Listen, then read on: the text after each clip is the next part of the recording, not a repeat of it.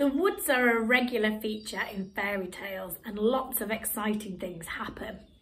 In this particular story, Once Upon a Wild Wood by Chris Riddle, we discover that Little Green, who's down here, embarks on a journey through the wood, and I wonder just what might happen. So, towards the end of the story, we discover that there's been a party, and the party continued all night long. There were 12 dancing princesses who had made up their minds and were wearing out their dancing shoes. Rapunzel used her hair as a skipping rope, and everyone took turns to skip in time to the harp's music. Little Red Riding Hood danced a show-stopping tango with the wolf, while the three little pigs led the line dancing, and the troll and the kindly old lady got to know each other. Everyone had a wonderful time, especially Beauty and the Beast.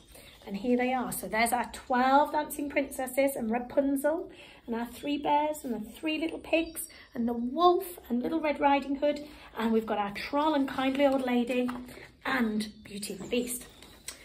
The next morning, Green woke up early. She put on her rain cape and picked up her backpack, but not her strong straight stick, which she had given to the Beast as a present.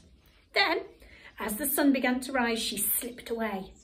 I wonder, thought Green to herself as she continued on her way through the wildwood, what will happen next? For the way through the woods is dark and deep, with many a lesson to gauge, and the path you take is the story you make, each step a turn